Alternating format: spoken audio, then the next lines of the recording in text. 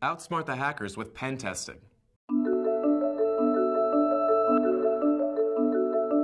A penetration test, or pen test, is a cybersecurity technique used to identify, highlight, and ultimately mitigate vulnerabilities in an organization's security posture. Primarily used by ethical hackers, pen testing mimics cyber attack strategies to measure the hackability of an organization's systems, networks, or applications.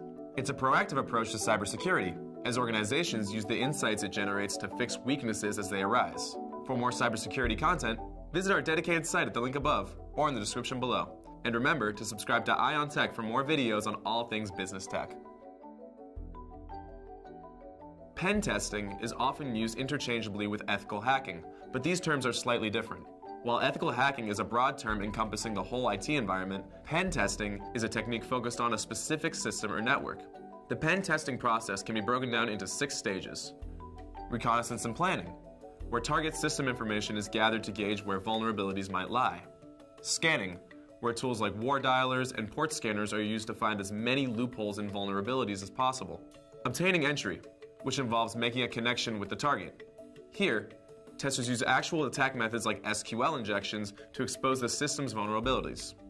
Maintaining access, which imitates advanced persistent threats to ensure testers stay connected as long as possible in order to maximize data infiltration.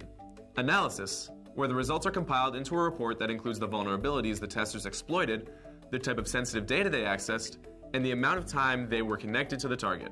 And cleanup and remediation, where all traces of tools and processes used are removed so as not to be left in place for actual threat actors.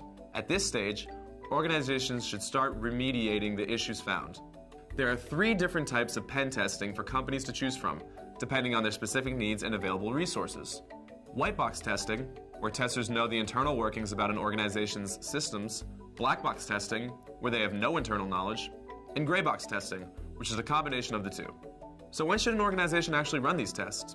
Experts recommend at least once a year, or when new network infrastructure or appliances are added to the network, when upgrades are performed on existing applications, and when new office locations are established. Regular pen testing is necessary for organizations to mitigate cyber attacks, but that's not its only benefit.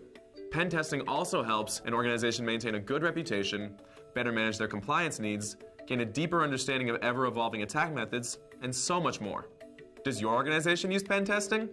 Let us know in the comments. And remember to like and subscribe too.